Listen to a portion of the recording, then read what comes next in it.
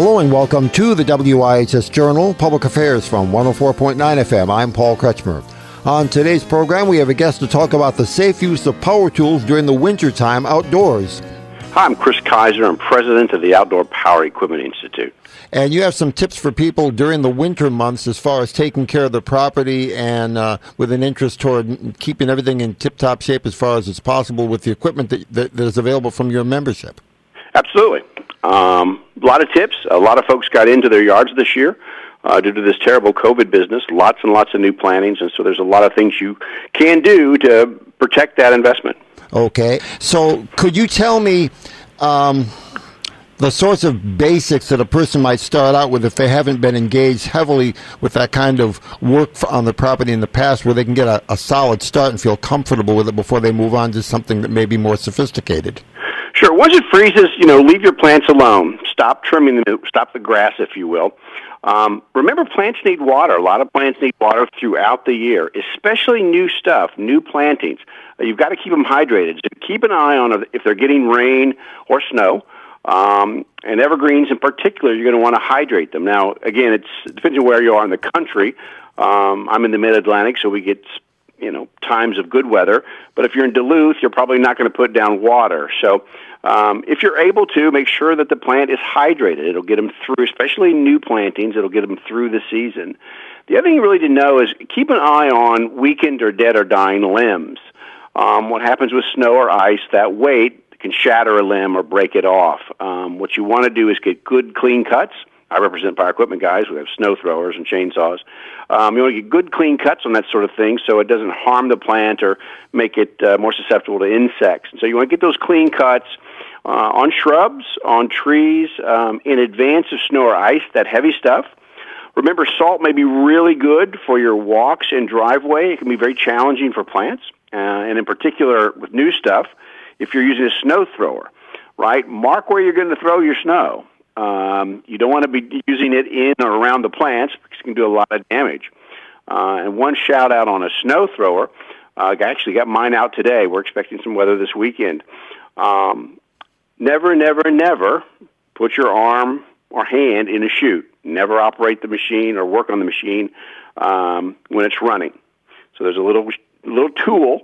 And so those of us in the power equipment business, never, never work on the machine when it's running, and never put your hand in a snow thrower chute. Okay. Well, does a person generally have a pretty good idea of how far their snow blower will throw so that they can, as you mentioned, guide it properly so it doesn't throw excess snow on an area that really doesn't want it? Right.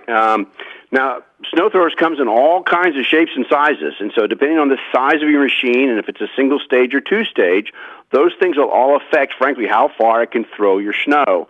A two stage has an impeller and an auger. A single stage has an auger. That won't throw the snow as far. Now, I have a big 30-inch unit, two stage. Mine will throw it into the neighbor's yard, and that's something you don't want to do. And so part of it is just understanding your machine.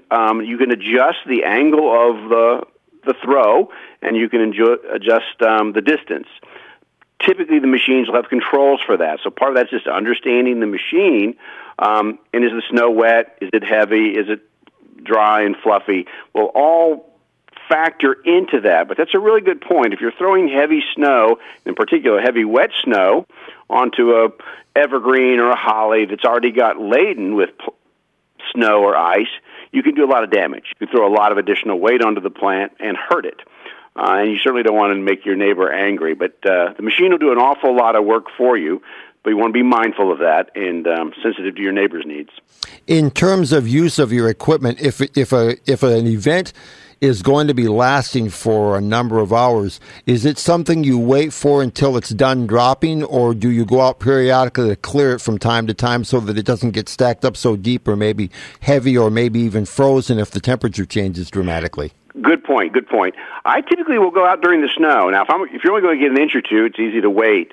But here in the Mid-Atlantic, we don't get much snow. But if we get it, it's often through a nor'easter, and you'll get a lot.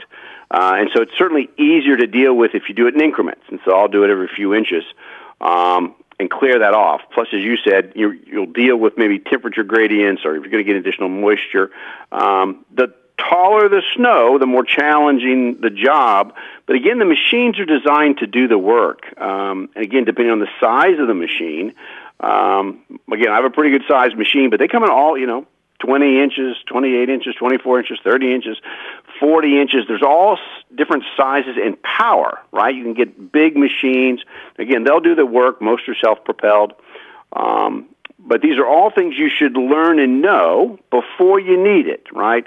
So the other thing you need to know if you're going to use a snow thrower, it's the wrong time to find limbs and dog toys in the garden hose. So if you're anticipating snow, get outside and look and decide where you're going to throw your snow. If you're going to do the driveway or walks, clean them of debris. You don't want to have that debris getting into the machine. So you can solve an awful lot of problems by simply preparing and planning. Snow, like a hurricane, is usually in advance. Make sure you have the fuel. Make sure you have the right fuel. Make sure you have fresh fuel. That's something else you don't want to have to do after the snow falls. Make sure the machine is running. Run it in advance of the snow. So again, the key to outdoor power equipment is preparation. It'll be there. It'll do the work for you, but you have to know that it's running. And the key to understanding your machine is to know it in advance and read your owner's manual. Is it best to keep the machinery that you're talking about inside the garage or some protected space before you actually hit the driveway and the sidewalks with it then? Absolutely. If at all possible, outdoor power equipment, whether it's battery, electric, or gasoline, should be stored in a clean, dry area, right? And free of debris. After you use them, clean them up. Most are set up so that you can, like your lawnmower has a port on it for a garden hose.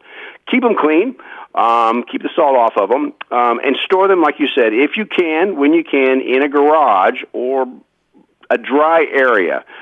These machines should be kept dry if possible. Again, most snow throwers are the bigger ones are engine equipment. So what's key to them is keeping them dry if you can. Obviously, they're made for snow and wet. But in particular, fuel. The lifeblood of an engine, obviously, oil, air filter, and gasoline. Gasoline today has ethanol in it. Ethanol absorbs water. So old gas oftentimes absorbs water, phase separates. It's no good. It's called stale gas. Rule of thumb today, buy it and burn it. Buy the gas you think you're going to need and burn it, or if you're going to store it for any length of time, stabilize that fuel. It's cheap. Stabilizer you can buy about anywhere. But fuel just will stale now. So the key to any engine equipment nowadays, especially seasonal stuff, recreational stuff, limited use stuff, buy and use fresh fuel. Your membership is consistent of what firms then, sir? We've got 100 member companies. Honda, John Deere, Toro, Yamaha, Kawasaki, Ariens, Briggs & Stratton, all the folks, Stihl, Husqvarna, all the people that make chainsaws and string trimmers and mowers and portable generators and snow throwers, UTVs, golf cars, power equipment, outdoor power equipment, utility vehicles, and nowadays power supplies, so small engines, and battery supply makers. A lot of equipment now is available in battery because of lithium-ion technologies, even from big zero turns to string trimmers and chainsaws. A lot of battery equipment now available. So even if you've owned equipment for a while, is the dealer that you've dealt with in the past still most likely to be the best source for up-to-date information as you either maintain what you have or maybe look forward to obtaining new equipment to replace the rugged but well-used and well appreciated machinery you've had in the past? Absolutely. Your dealer's going to be the best source for guidance on that particular manufacturer. They'll have the latest equipment, if you will, and the best service. Thank you very much for the time that you've made available for me and listeners here in Connecticut and Western Massachusetts at this time of the day, sir. Appreciate very much your cooperation. You bet. Good to be with you. Our guest today was Chris Kaiser, president of the Outdoor Power Tools Institute. For further information, call us at 860-346-1049. That's 860-346-1049. The opinions expressed are those of the participants, not necessarily those of the staff or management of this station. I'm Paul Kretschmer on the WIHS Journal. Public Affairs from 104.9 WIHS.